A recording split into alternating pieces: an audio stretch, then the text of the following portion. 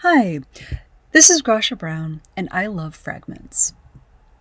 I collect bits of wire, frayed fabric, ripped cardboard, broken bits of ceramics, and chips of paint, the ends of notebooks, seed pods, ripped paper, and the trim tails of yarn and ribbon. I love these small items desperately and completely, as they are the evidence of human activity over time in daily life. For me, small remnants are proof of the labor and activity that create our world.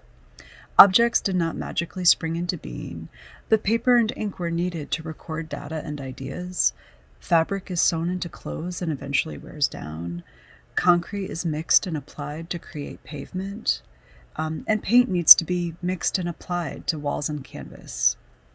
All of these activities require tools and materials, and almost always leave behind some sort of material evidence that an activity took place. I love that material records mundane events, the way a mug's handle might chip from too much rumbling in a cabinet, or pavement might crack from many years' worth of use and freezing and thawing. This fondness of debris has always been with me and has deeply shaped the development of my artwork. So today I would like to share the development of my current work of and about ceramic fragments, as well as some contemporary artists that work with the ceramic fragment in their work.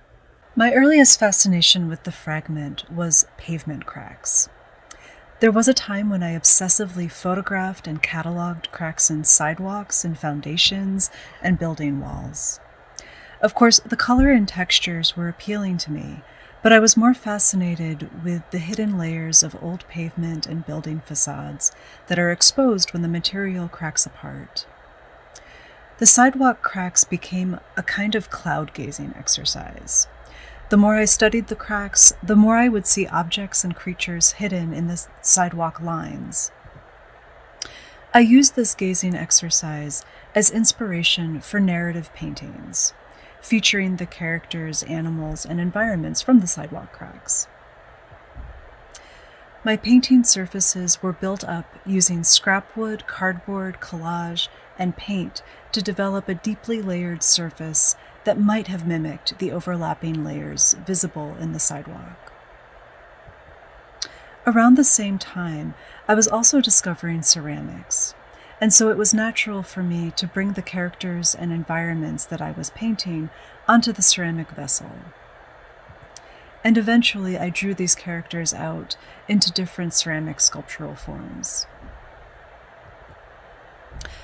About halfway through my graduate program, I went to a museum lecture by Marek Sekula, a Polish ceramic artist and writer. He shared several pieces that he had been working on, and I was struck by how sensitive his work was to the changing history of ceramics and the role of clay and ceramics in society. The porcelain carpet installation that is shown here was created from over 500 commercially made ceramic plates from a Polish ceramic factory. Sekula painstakingly photographed details of a hand-woven Persian rug, enhanced the images, and created image transfers that were then applied to the ceramic plates. This piece is very large. It's about 10 by 20 feet, and you can find it installed in different ways in different galleries. But it always creates this tension between the viewer and the handmade, digital, and ceramic object. The histories of all of these objects are woven together in this piece. And we can think about how the factory-made object replaced the handmade, and then the digital replaces both the handmade and the factory-made. And they all exist together, with the viewer kind of grasping at ways of interacting with it. All of the domestic objects in this space cannot be used for their original purpose.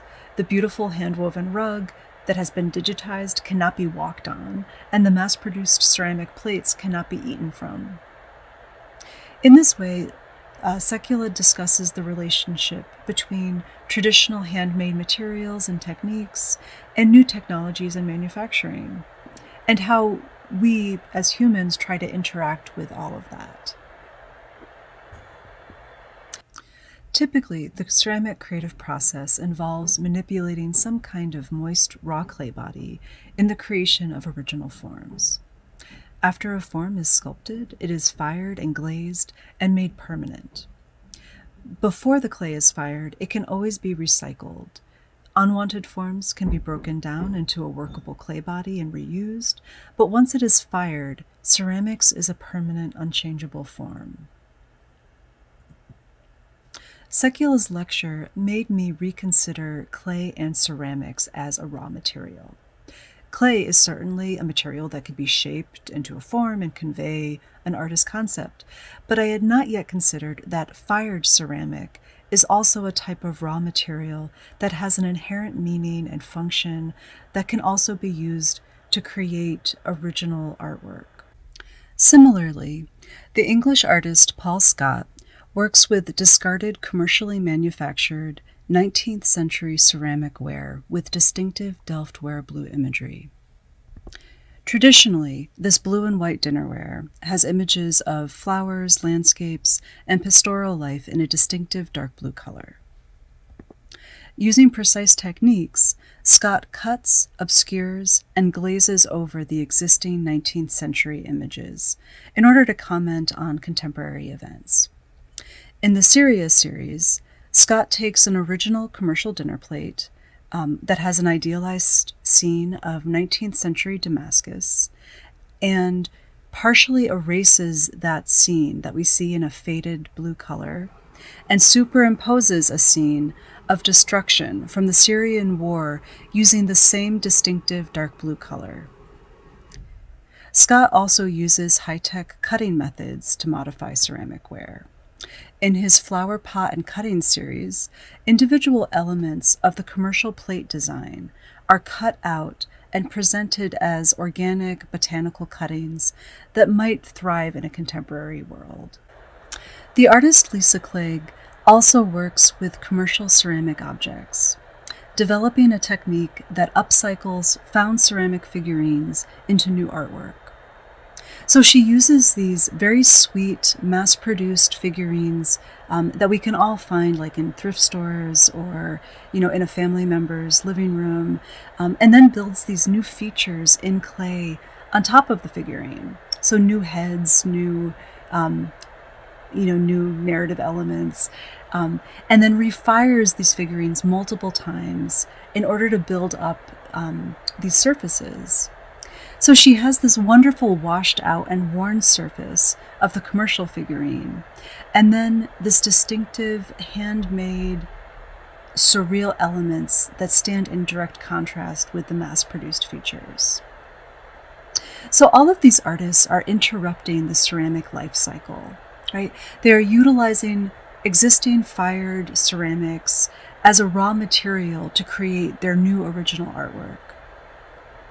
So their work is not resisting ceramics. It is not resisting like the found element of commercial ceramics, but they're utilizing that form as an essential element of their work's meaning. So whether you call it recycling or upcycling or found object artwork, the practice of reusing found objects relates very closely to an anxiety that I have, what I like to call maker's guilt. So while I believe that it is an essential human experience to create art, and it is incredibly important that everyone explores art materials and makes art for themselves or for others, I also have an awareness that when I choose to work in clay, I am creating objects that will never go away. So if what I make is not successful, if it breaks, if someone buys it and then wants to get rid of it, ceramics will ultimately wind up in a landfill, right? So as someone who wants to live as sustainably as possible, the ceramic life cycle is a little concerning. This is representative of the work I was making at the time. I am still very much grounded in the imagery from the sidewalk cracks. But as I'm starting to rethink the ceramic life cycle, I also am considering different ways I could interrupt the ceramic life cycle. how I can use found objects, how I can reimagine old work, and also how building sculptures itself could be changed. So I really liked the idea of interchangeable component sculptures. I designed a system where a sculpture was designed from individual components, and then each individual component would be created, fired, and surfaced individually, but each component would have an innie-outie key, similar to the tapered interlock hardware here.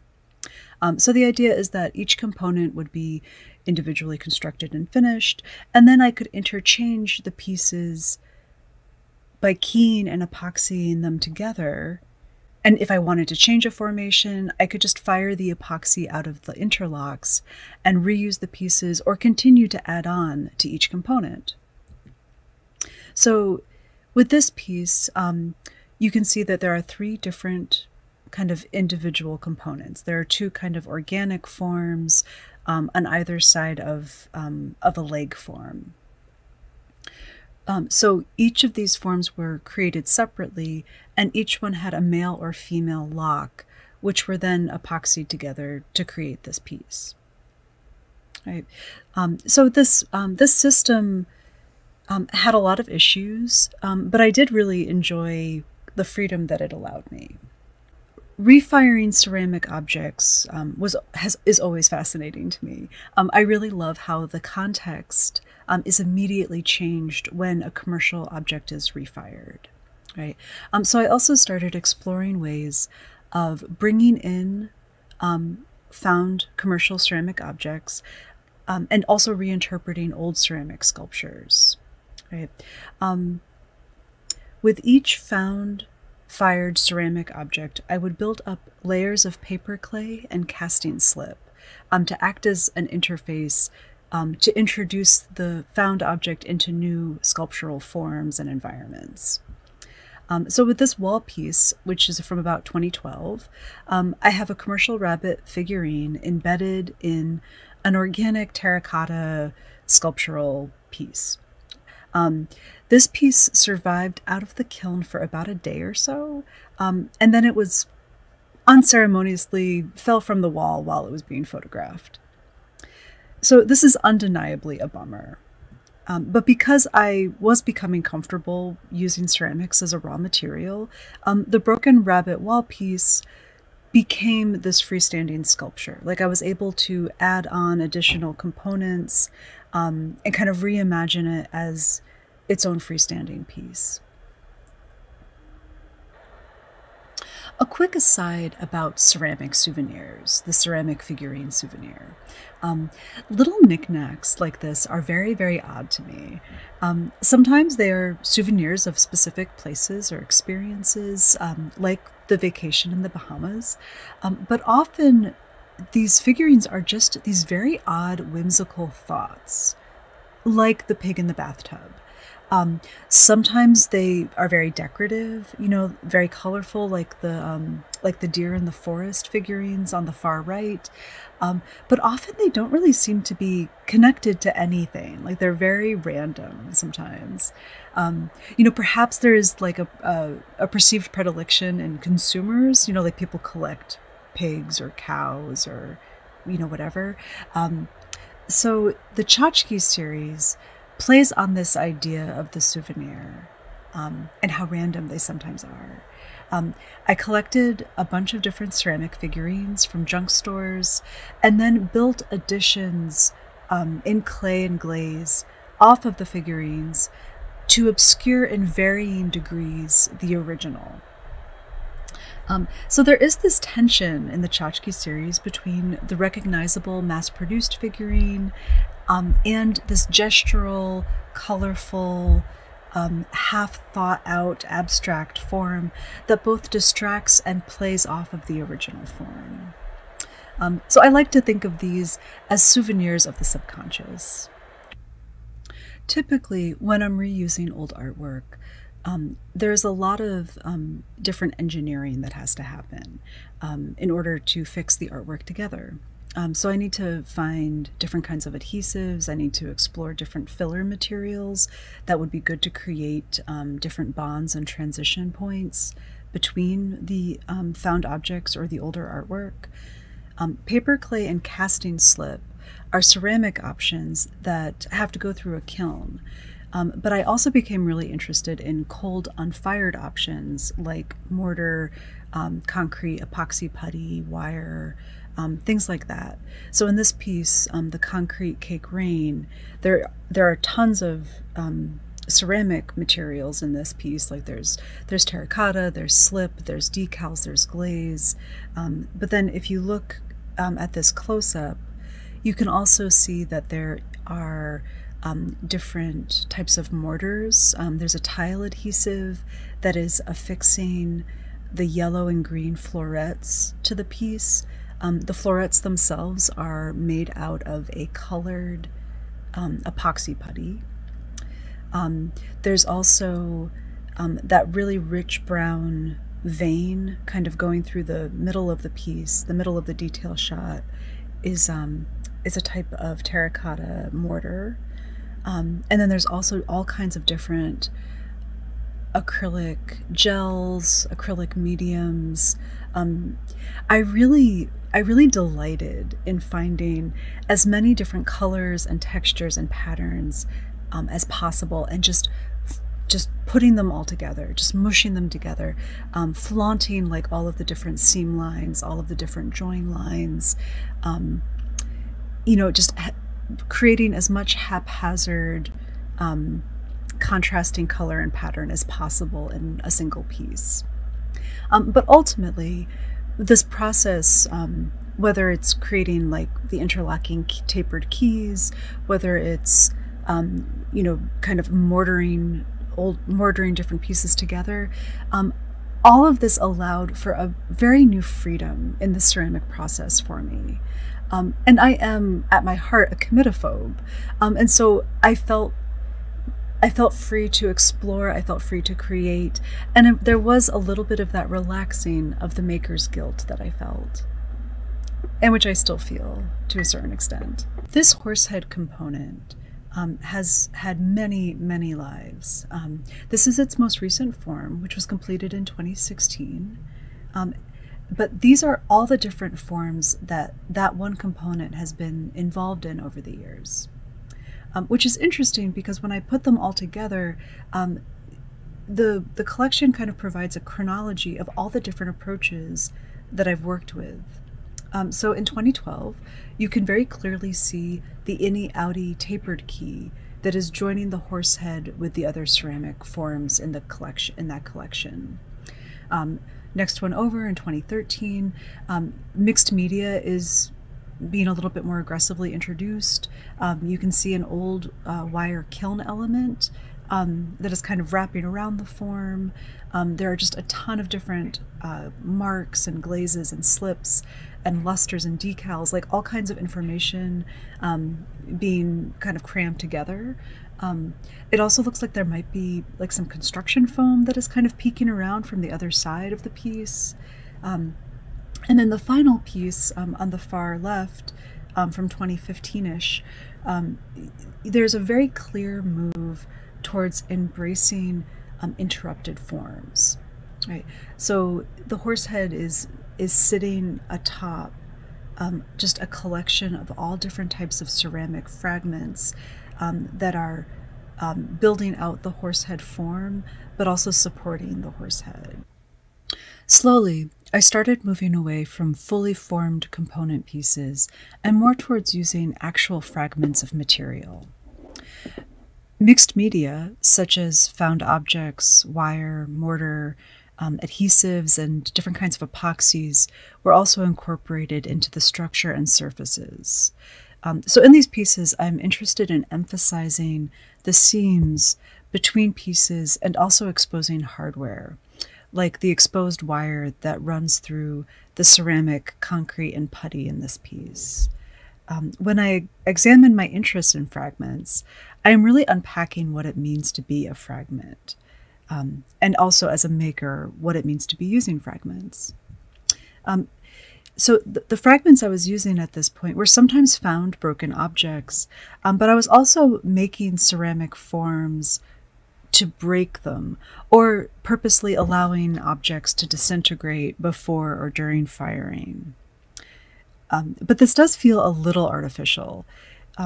What does it mean when someone specifically makes something to break it later, or to not care for them?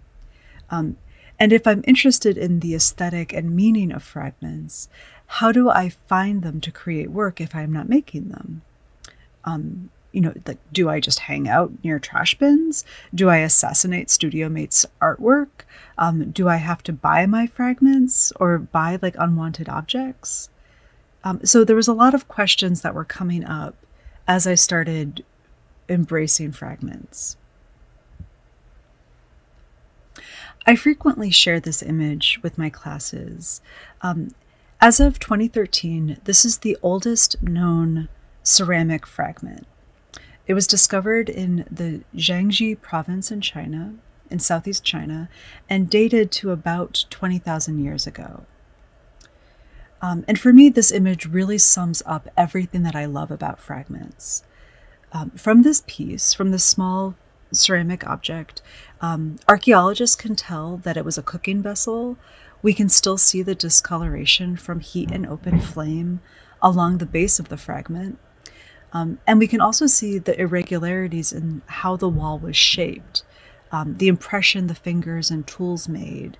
And also we can see these same features reenacted when we shape clay today. So from this fragment, I feel several things. I feel the weight of time, right? Like I feel the thousands of years of weathering and the many years of functional activity that impacted and wore down the original vessel that this fragment came from. And I also feel like the lack of activity that preserved and protected the fragments, allowing scientists to find it. I can also feel a connection with the early humans from 20,000 years ago. I recognize their act of pinching and forming and decorating a small vessel because I do the same thing in my own studio practice, and I watch my own students do the same action of forming vessels and decorating vessels, and we all use vessels. So it's also this connection with our early ancestors. The fragment tells a story about human evolution. It provides evidence of early humans learning to cook food and creating objects to store and carry food and supplies.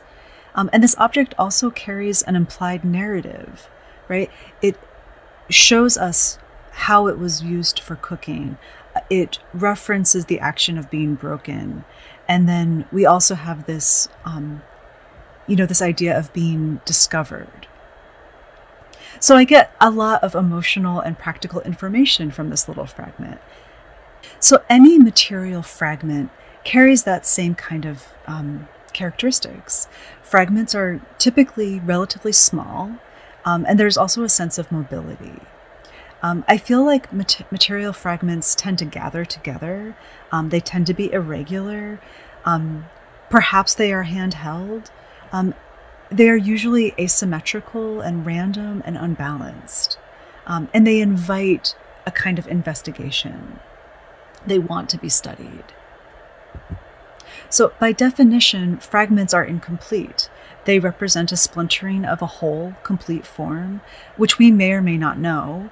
And the incompletion and lack of balance is kind of rolled into this identity of being a fragment. In these extreme close-ups of fragmented ceramics, I can see how the ceramic object was made. I can see what kind of clay was used to create it.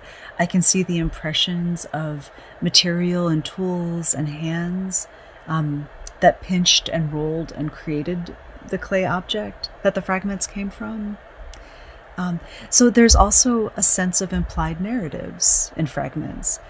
Like the Southeast China cooking pot shard, every fragment had a whole with a function and an experience and an action that fragmented the whole. Something happened intentionally or unintentionally to separate that fragment. So fragments hint at function, they hint at manufacture, and they also hint at action. They tell a story. I also feel that fragments hint at a deeper fragility that we are all susceptible to. Like the breaking apart of pavement over time and use, we all experience emotions and weather and actions that break us down in certain ways, but will ultimately provide a shared relatable experience. Ceramic fragments are used in many ways in contemporary ceramic sculpture. Robert Harrison constructs hollow steel archways that are filled with discarded bisqueware from the prestigious Archie Bray Foundation for the Ceramic Arts residency program. The discarded ceramic artwork is from artists all over the world who participate in the program at the Archie Bray. The display creates a kind of time capsule, displaying these abandoned fragments of artwork for viewers to examine. And if you look closely, you can recognize specific artists that have visited the Bray. Yoko Ono is perhaps best known for her music and performance art pieces, but Mend Piece is an interactive piece that invites visitors to sit down and attempt to mend broken teacups and saucers together. String, glue, and tape are provided, and people can try different strategies to try to put things back together in some kind of recognizable form. The results are an inventive collection of Frankensteins of China, some echoing the original forms of the vessel, but most take on a brand new sculptural meaning as people have attempted to bind the pieces together. Yisu Kung is a Korean artist who creates huge sculptural forms from broken ceramic china using the Japanese technique of kintsugi. Kintsugi is an ancient Japanese practice of mending or inlaying cracks in a ceramic vessel with molten gold. The idea is that by embracing and celebrating imperfections, a stronger and more beautiful object can be created when you mend it with the molten gold. So in her artwork, Yisu Kung meticulously epoxies broken ceramic vessels together. This particular piece is over 5 feet tall and nearly 4 feet wide in either direction. So while they are not inlaid with a molten gold, they are epoxied together, and then a 24-karat gold leaf is used to celebrate and highlight that epoxied seam. So examining the nature of ceramic fragments and articulating the characteristics that I most connect with and most love about material also allowed me some space to rethink some strategies and develop specific formats that I felt are most suited to the characteristics of fragments. So my current work explores a few general formats that I feel best celebrate the fragment's nature, which again, I feel the fragment's core nature is small, mobile, precarious and asymmetrical, necessarily incomplete, and also somewhat vaguely narrative. So I will collect various sized fragments of different material, and I frequently will bind them together to create what I call bundle sculptures. So, I will use different kinds of cord and fabric, and while these pieces are sturdy in themselves, they don't move around, like they stay in one piece, the fragments themselves are not truly captured in a form the way they would be if I embedded them all in concrete or mortar. So with these bundle sculptures, when you pick them up, you can really feel all the different pieces kind of wheeze and breathe and shift as they are being moved. I'm particularly fond of a type of t-shirt fabric that I use as a binding cord because it has such great elasticity that the cord shifts with the fragments, but is strong enough to keep everything bound into one place. So the cord just kind of adjusts as the fragments move against each other, creating like a great like flexibility within the structure, all while maintaining the same basic form, that I put them in originally. So while I still relate very heavily to ceramic fragments, I've also embraced fragments of all different kinds of material. In doing so, I no longer feel the need to create ceramic fragments. I allow fragments to come to me. I allow residual material to come to me, and just act as a collector and not a creator of fragments. So whether the fragments I'm working with are ceramic or paper or fibers or little bits of metal, I do feel this need to protect and orient them so the viewer can comfortably spend time contemplating all of these small pieces, and then also be rewarded by all of the small details that are present when you spend time with momentary fragments of material. So I experimented with encasing different material in stitched clear vinyl to create small, like kind of globular forms, as well as wall hangings. This is perhaps a technique that can better be appreciated in pre-COVID times, but I used to kind of actively collect used paper towels and used paper items from studio trash cans. And so I would take all these, kind of used paper fiber materials, completely soak the fibers in a liquid clay body, arrange these liquid clay body paper towels and whatnot into different forms, and then fire the pieces. So all of the combustibles, like all of the paper towel, all of the debris, are burned out, leaving a ceramic shell that kind of memorializes and celebrates this byproduct of cleaning the studio, this byproduct of making notes and recording and disposing of your recordings. So this piece is a series of clumps of paper towels that have been dipped in a white liquid clay body, and then bound together with a black waxed linen cord. The fragment vignette series highlights the very small, almost residual fragments from the ceramic process. So the base of these forms are created using slip cast forms that I combine together to create an almost landscape-like figurine. And then all of these small residual pieces of clay and glaze and broken bits of ceramic are all embedded into those slip cast forms and kind of memorialized and celebrated. So I feel like these are very much like little environments, like little landscapes that can be studied at the viewer's leisure. Related to this idea of landscape and environment, I've recently become very interested in creating homes for fragments, like creating environments for them to live in.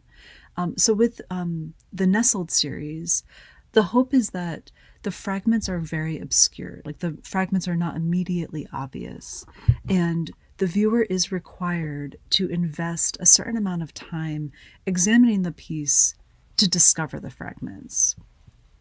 So in this series, I created a series of large, highly textured, highly colored forms on like abstracted pedestals that are arranged in clusters. And the more time that a viewer spends with the piece, the closer that they get, they will discover these little broken moments embedded on the highly textured, highly colored pieces. This idea of safeguarding fragments, of creating homes for fragments or little environments, is also present in much smaller scales, like this, where I'm creating just a very small kind of hidey hole with a loose fragment for people to explore and discover the fragment within. Thank you for joining me as I've waxed poetic over residue, shards, and material fragments.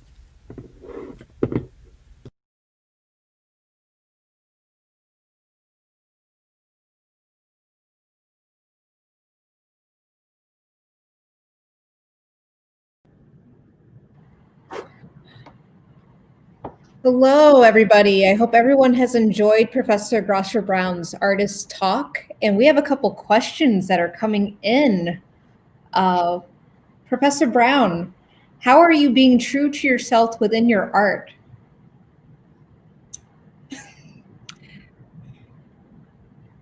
I'm not sure what I'm being asked. I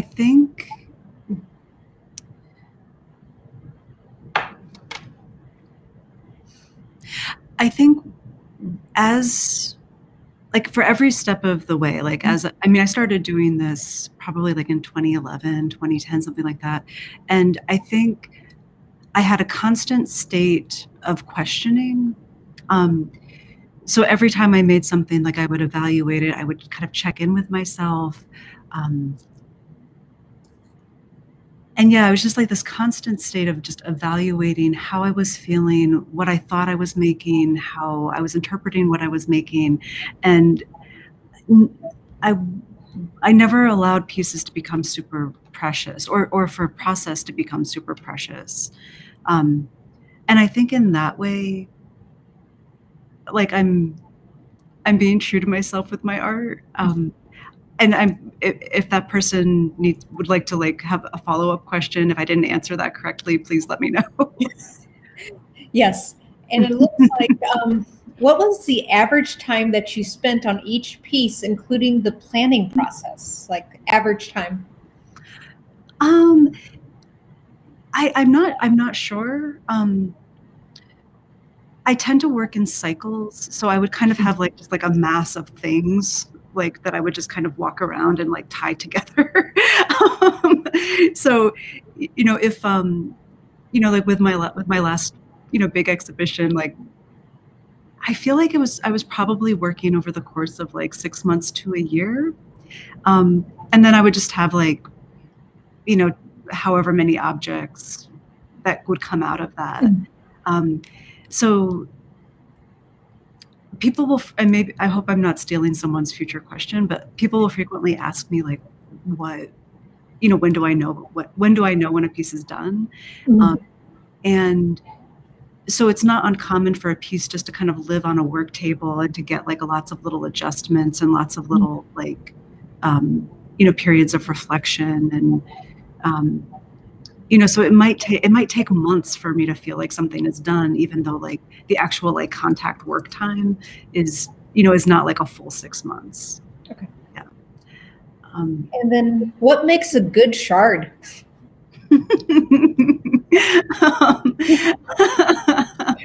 I think like I really respond to shards that have like little like kind of hidden treasures, right? So, you know, something like if it was, you know, I'm just like looking at the stuff on my desk, you know, so like I have a little shard of kind of glaze that is you know, that's like mostly black and blue. And then there's just like this one area that is just like this incredible, like, you know, like layered, like textured turquoise with like, you know, a little bit of like pink fuzz stuck into it. And like, you know, so I think a really good shard is something that has, that works on a lot of different levels, that has kind of like this unexpected, like little treasure in it.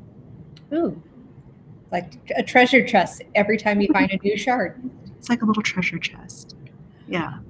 Oh, And which stores give you the most inspiration when searching for pieces? Thrift stores or antique stores? Ooh, that's a good question.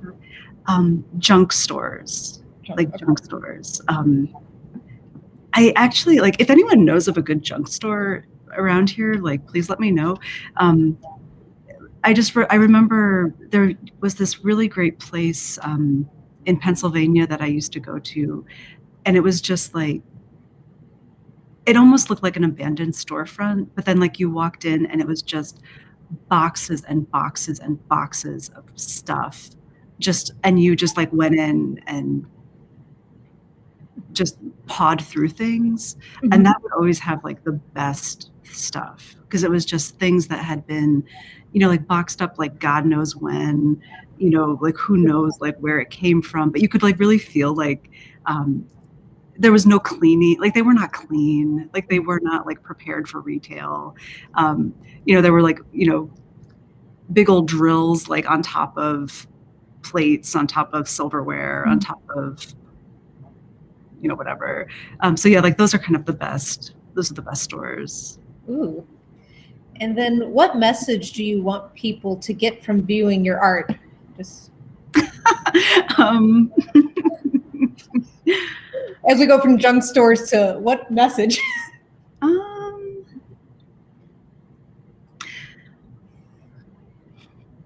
I think,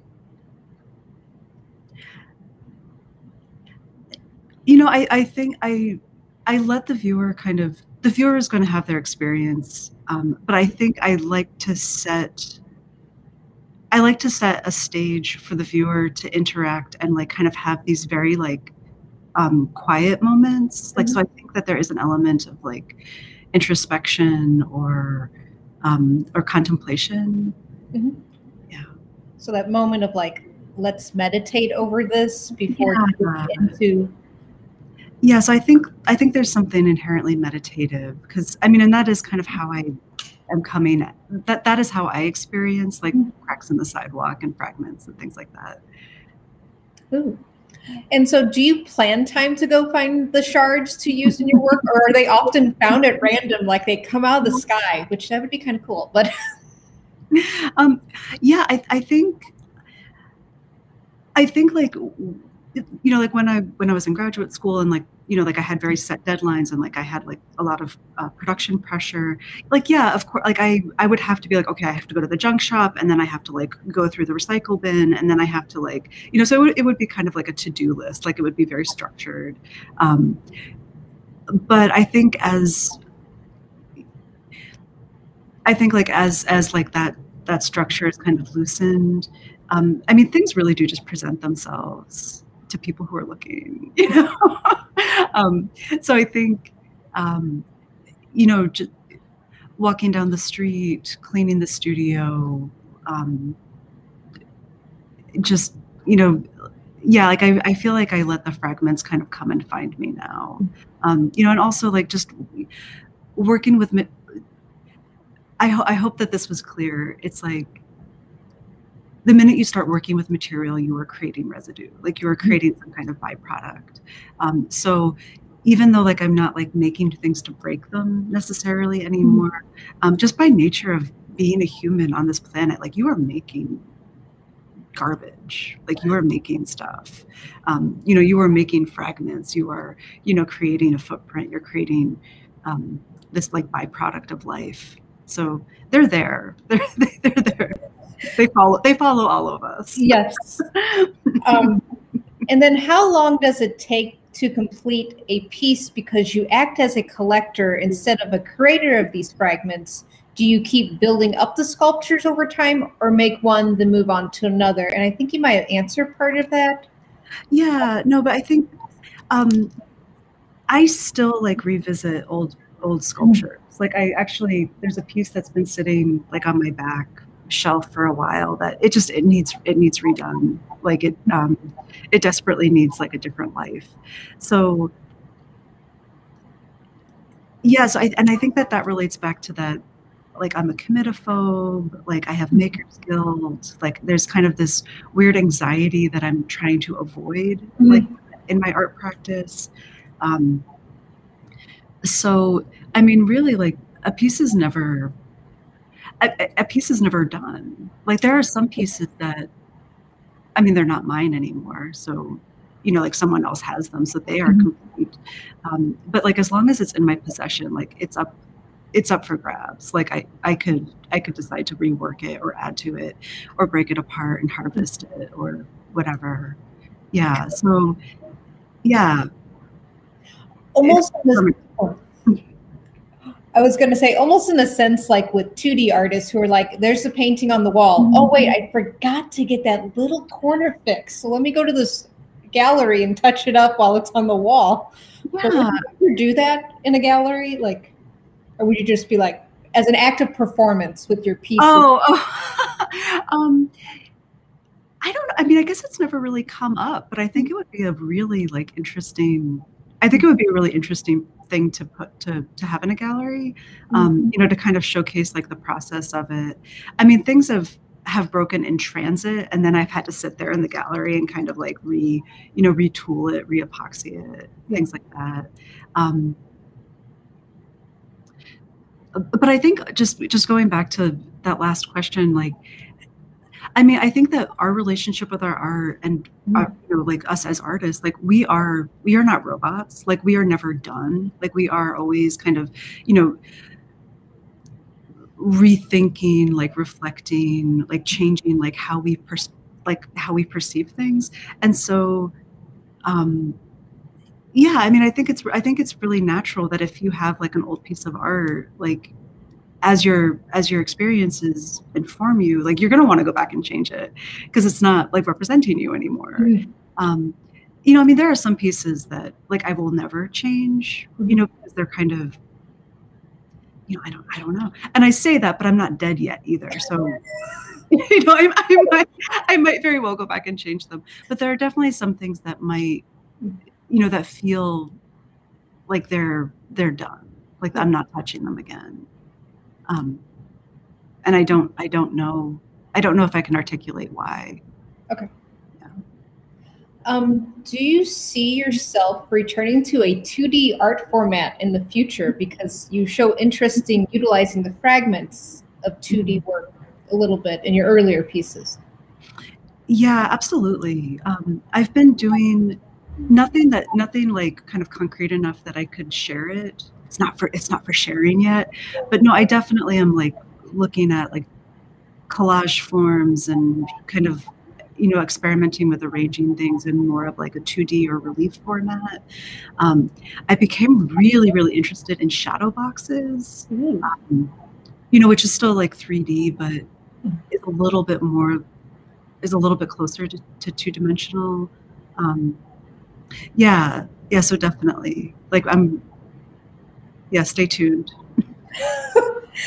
And in your work, there's a tension between memorializing the shards, recording their history, and creating something entirely new. Which element is most important to you?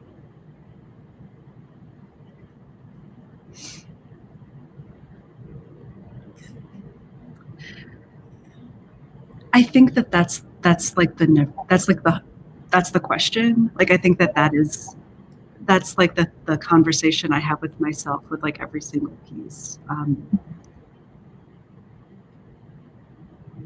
I think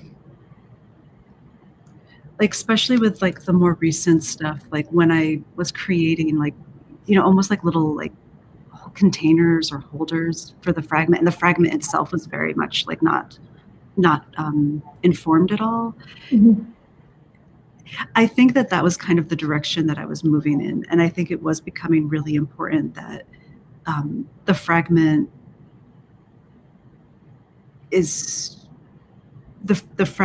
I'm creating something new to present the fragment.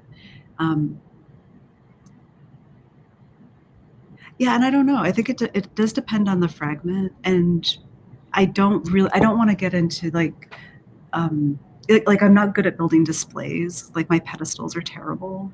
I think I'm kind of going in this direction where it's where I'm living somewhere in between. Like I'm trying to kind of have it both ways. Yeah. And what do you find appealing about recontextualizing or inverting the original meaning of a piece? Mm.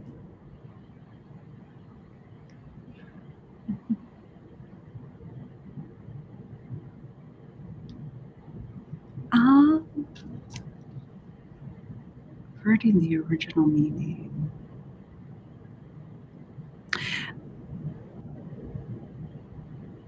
I think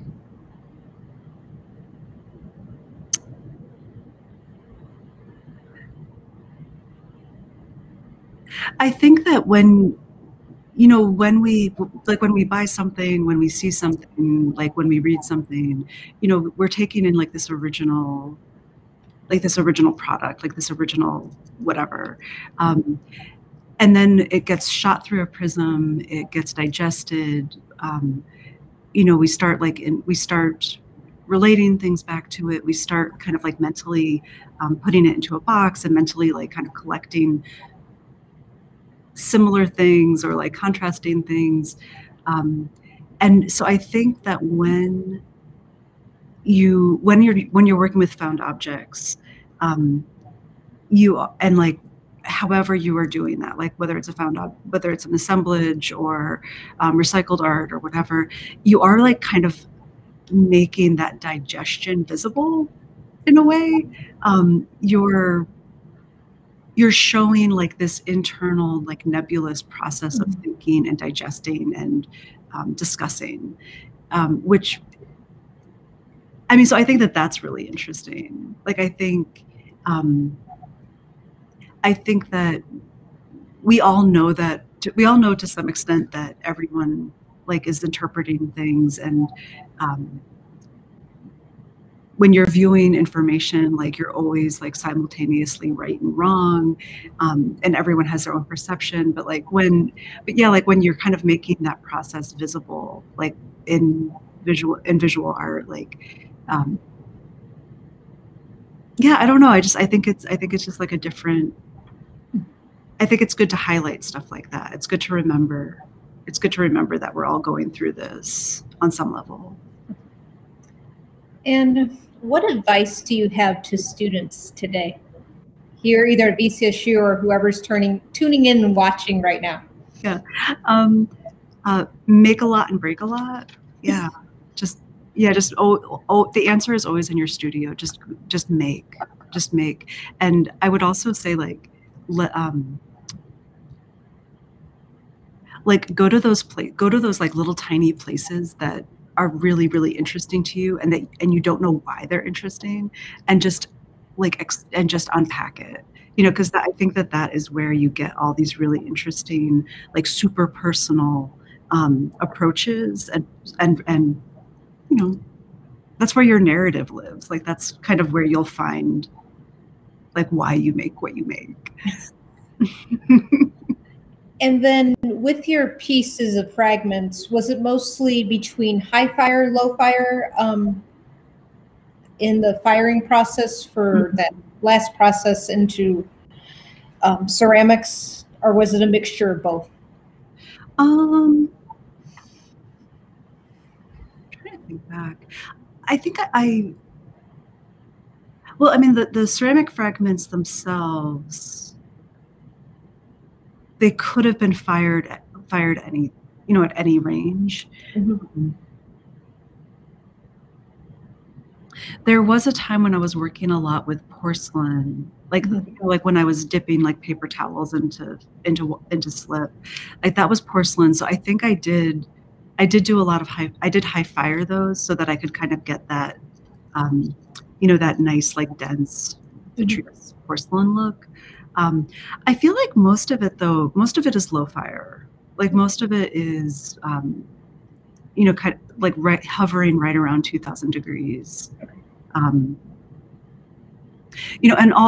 that's also because like the more you refire things, you can only ask like so much from a piece of ceramics. Like eventually it will break down in a way for me that is undesirable. you know, like at a certain point, like the work about fragments will break itself down, and then there's nothing really to look at anymore. So yeah, it tends to be just like right around kind of 2000 degrees. Okay. You know? And also a lot of the glazes I use are low fire too. Have you made a piece yet that has gone down, as you were talking about the low fire, like just to the powder of like it's back to powder yet? Or do you want to push it that far, or do you just want to keep the building of fragments?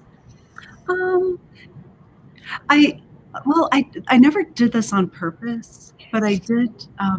I have fired things because a lot of times, like when you get these kind of found ceramic objects, like they don't come with a label. Like they don't tell you, you know, oh, this was fired to, you know, 2500 degrees, and you know, so I have like fired things that, you know, they don't go down to powder, but they just kind of like fold in on themselves, and they get really like melty and really molten.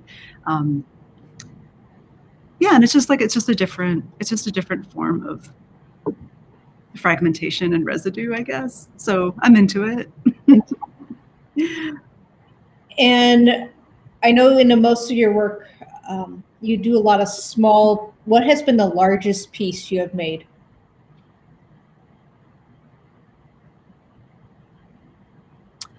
Not super big. Not super big. It's probably the Nestled series.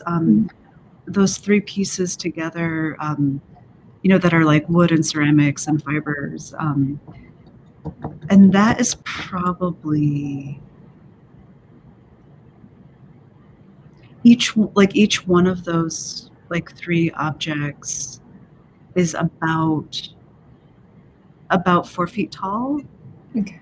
So, you know, so like you can walk around them, and like you do have to bend down a little bit to, you know, to kind of look inside, but it's low enough that you can like look over the top of it and then, you know, interact with it. I think that's probably the biggest I've gone. You know, and I've always tended to be more comfortable with like very like small, like handheld things. You know, and then the challenge is of course like making that like really small thing, you know, placing it in a way that people can still see it and, you know, and like interact with it. Yeah. Without walking away with it. Without walking. Yeah, no, that's. And I know you're going on an art residency coming up very soon this summer. What's your plan, or what can you share planning? Because I know as artists, we're kind of like very sometimes secretive of what we're doing. I mean, I'm not really like, I'm not secretive. It's more like, if I'm being elusive, it's only because, it wouldn't make sense. Mm-hmm. There's nothing like visually or verbally to really share. No, but the plan right now, is to focus on doing kind of more 2D-ish or relief work. Yeah, like that's kind of the plan right now. Like I'd like to, you know, I have kind of a couple of containers of things that I really want to work with. I have some unfinished work that I'd like to try to finish. But yeah, like a lot of like mixed media and a lot of, yeah, like a lot of like paper and fiber. Yeah. So kind of stepping a little bit away from the ceramics, or? I mean, just, you know, for the residency, yeah, I mean, I think I'm bringing ceramic fragments with me. Yeah, but like I won't be firing. I won't be making and firing. And just seeing, does anybody else have any questions who's tuning in? Just want to give a few other seconds just to make sure in case there's like a, oh my gosh, we have to ask this question. And I guess maybe a last question as we're waiting, what's advice can you give to people who are non-artists, who are wanting to take like a ceramics or art class? Oh, good advice. Well, definitely make, like, you know, definitely take a class, like any class that you're interested in, or like open studio situation that you can find. And I think like, I'm